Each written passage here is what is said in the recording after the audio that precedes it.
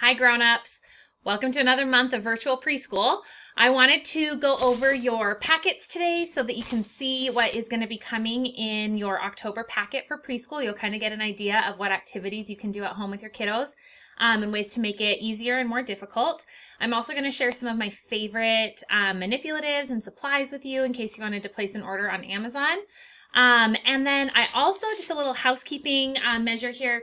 We did have a fall break scheduled for 1 week during October, and we were not going to have any videos that week, but I thought, what the heck, we're just going to keep making videos all month long. This is a really fun theme. It's one of my favorites for the month. And so that October break that's in the calendar, if you've looked at the parent resource page, there's a calendar linked there. That is going to, you'll still get videos for fall break. They might be a little bit shorter because I am a mom and my kids are off of school for fall break. So those videos might be a little bit shorter during that week, but you're still going to get the same number of videos, and the packet is still the same big packet that you always get. And I'll probably supplement some other videos into those fall break emails. Okay, so to your packet. I'm going to show you everything that's in here and ways that you can use it at home. The first thing that you're going to pull out, it's 2 pages. It is nocturnal animals. So this is our very first theme. We're going to be talking all about nocturnal animals, and then at the end of the month we'll do some Halloween activities. Nocturnal animals are obviously animals that are more active at nighttime. This is a measuring activity, so you're going to cut out all of these cards and then allow your kiddos to measure them. We've done a little bit of measuring in our preschool videos, and so we can measure with a measuring tape or a ruler. My very favorite measuring tools for preschool, let me show you, are linking cubes. And so they hook together, they're 1 inch by 1 inch by 1 inch, and they just hook together, and so the kiddos can measure with their cubes and see how long each of these animals are. I will link these linking cubes on my Amazon little link, my Amazon affiliate link for you in case you want to order a set of these to have at home. They're great for measuring. They're also just great like STEM projects and building. They've got the little holes on all sides of the cube, and so you can make some really cool creations with it. There's also fun little activities. This is something I printed off of Pinterest just to go with the linking cube. So if you want to get a set of these to work on the measuring this month, you're going to get a lot of play out of them.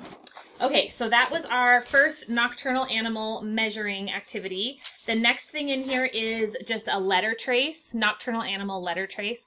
I would recommend that you put this inside of the page protector and use Expo markers, the dry erase markers with it, so that you can practice over and over again. This is going to coordinate with some of the other activities in your packet. So the next thing is bats. I love all of the bat projects that we're going to be doing. So this is a 2-parter as well. This is bats that have all of the capital letters, and then this is a read, write, build. Once again, I would put this in a page protector so that you can use it over and over again. So what the kiddos are going to do is choose a bat. I would recommend putting them in a sensory box of some kind, or hiding them, or even just flipping them upside down on the table so they can't see it right away. They're going to flip it upside down, or right side up, I guess, so that they can see it or pull it out of their box. They'll put it here and say the name of the letter, so they'll read the letter, then they'll write the letter, and then down here they get to build the letter. You can use any sort of manipulatives that you have at home. I would recommend like dry black beans or even little googly eyes or something like that that they can use to form the letter in the cave down here. So these will go in a sensory box, this will go in a page protector, and you can play this over and over again. For older kids, I would give them maybe 3 or 4 of these, and maybe spell their name, or spell a sight word, or spell something that they can recognize like mom or dad or something like that. Then they can write it, and then they can build it down here. For younger kids, only give them letters that they know. So that might be the first letter of their name and the first letter of their brother's name. It might be just the letters that we've worked on that week in our preschool videos, but don't overwhelm them with too many letters all at once. The other thing that you can do is pull out the bats and then write it down on this orange paper. You can use this as a recording sheet. So they can pull these out and then do this as a second activity. So I'm hoping that you can get more than one use out of these materials. The next nocturnal animal activity is all about shapes and shape matching. So this one is going to be the game. You're going to cut out all of the trees and cut out all of the little cards with the owls, and then you'll match the owl onto the tree that's the same shape. This one, again, you can put this in a page protector so you can use it more than once, or you can just have it be a one-time use with crayons and they can color it. But they just are going to look at the shape of this owl and then color the shape that matches. So it's going to be a little visual discrimination and shape practice with this. Then we're going to move, oh, and you also get this cute little counting bat book. So they get to count the bats that are in each cave and color those bats and practice reading. We did practice, if you did the September videos, we did practice I see as our sight words, and so hopefully they kind of recognize that, and then they can keep reading based on the picture. It'll give them some context clues. I see 3 bats. And so this is just to color and practice reading and just really build their confidence with reading and letters and words. We also have this really cute little spiderweb project. So you're going to get a strip of purple paper.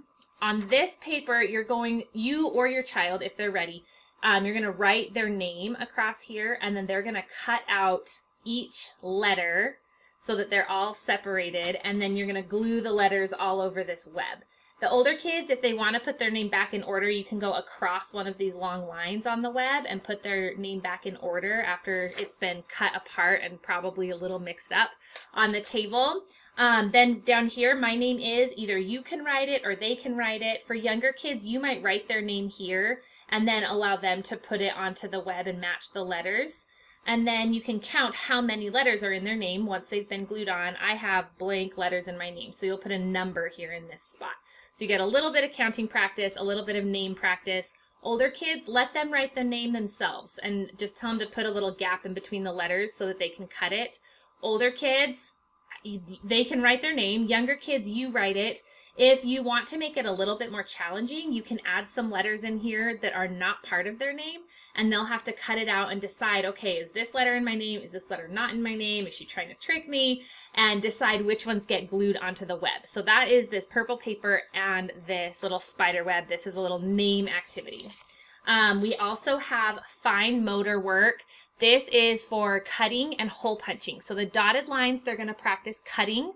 There's a dotted line that goes around the pumpkins. They can practice cutting that. And then you can see there's little circles around the edges of the pumpkin, and that is to be used with hole punchers. If you saw the orientation video, this is one of my very favorite fine motor activities is hole punching. You can even let them use the trash that they cut out and just go to town, just hole punch the whole thing. This is going to strengthen their little hand muscles and really get them ready for writing and pencil grip. So I would really recommend that. I'm only including the half sheet of this activity, but I will put this on the parent resource page if you want to cut more. I've seen some kids that make a whole bunch of them and you string them all together like a big banner to decorate your mantle. So if the kids want to make something really fun and cute with it, that's a great idea. And you can find this on the parent resource page and print out more at home. If you need a pair of these hole punchers, I have these linked on my Amazon page. And I think they're under $5 on Amazon. So go ahead and head to the link and you can order yourself a pair of these. They make some that are real fancy and have like silicone handles and all of that. I don't care about that. These are the kind that we use at preschool in my classes. They're a little bit stiff, but they really give them a good hand workout. So I recommend these. You can print more of these. This is a fine motor activity for preschool. Next is going to be our activities for Halloween at the end of the month. This is a letter sorting activity, so I would recommend that you keep track of your bats, and you can use your bats for this sorting activity. So you're going to be looking at the lines in the letters. So does it have straight lines, like the letter T or the letter I? That'll go here. Does it have curvy lines, like a letter S or a letter C? Those ones will go over here. If it has both, like a letter B or a letter J, those ones are going to go over here in the middle. So they're going to be sorting the letters. Once again, if you've got really little kids, don't overwhelm them with the full alphabet. Just give them a couple of letters. Maybe the next time give them a couple more. But have them really analyzing the letters. Does it have straight lines? Does it have curvy lines? We really want to be using that visual discrimination to do this sorting activity. So this is really going to help them. If you can name the letters while they play, that's going to give them even more practice identifying the letters. The next one is a Halloween clap and build. This is for syllables. So once again, I will be using the linking cubes on this activity when we play it in my in-person classes. These are so great. Seriously, you're going to use them for everything if you end up with a set at home. You can also use just regular Legos for this activity. You can, honestly, anything that you can stack, you can do with this activity. So there's a whole bunch of different Halloween words.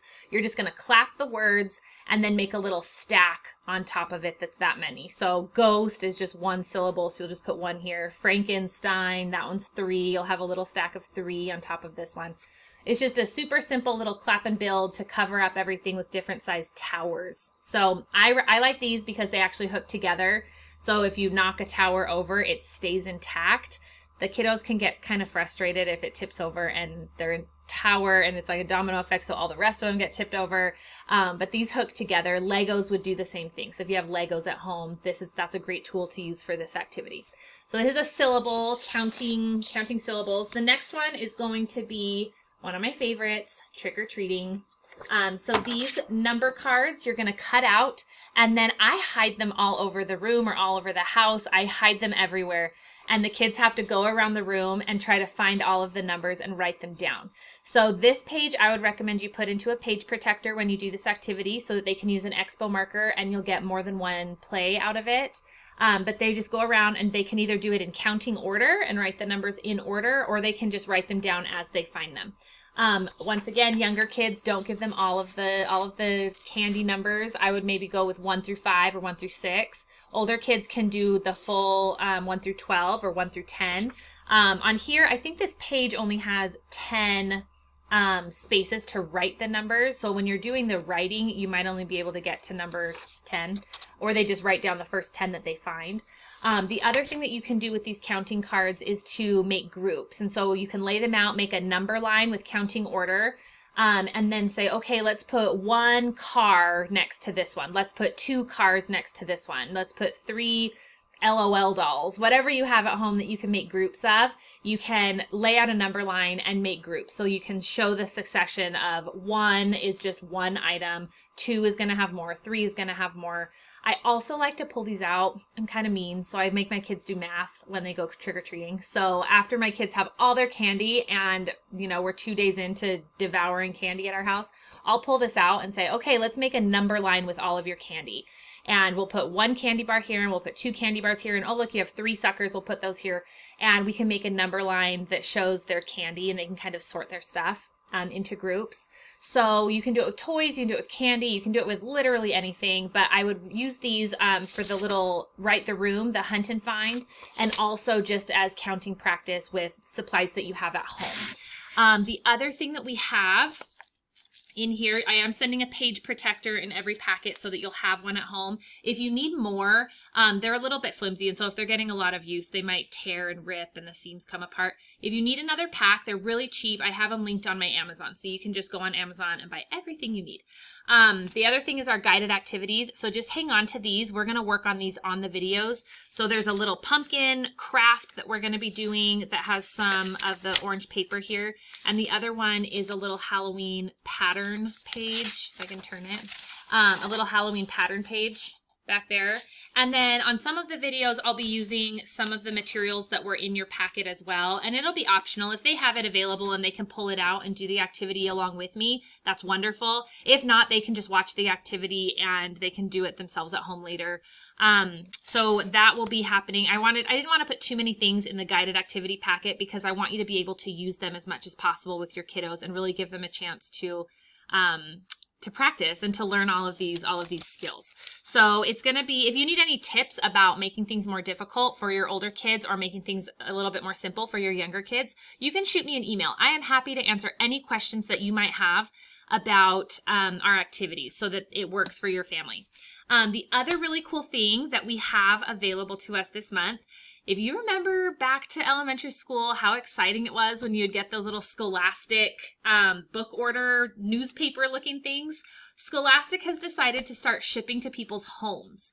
And so you can order Scholastic books on our website and they will ship right to your house. Scholastic is their own publishing house, and so they can give us really, really, really good prices on their books that they publish, which is tons of books, right? Like everything comes from Scholastic. So I am going to be making a list for our virtual preschool class that has books that I'm going to be reading, during our virtual videos this month, and then other books that relate to our theme. So books about nocturnal animals, books about Halloween. I know at my house, I like to have a collection of holiday books that we can pull out at every holiday, and it just kind of rotates the books that are available to my kids. So some of the books that we're going to be reading this month, this one is super cute. It's called There's a Monster in Your Book, and it's kind of an interactive one, like, oh no, don't turn the page. Ah, you turned the page. What happened? So this one's really, really cute. I highly recommend it.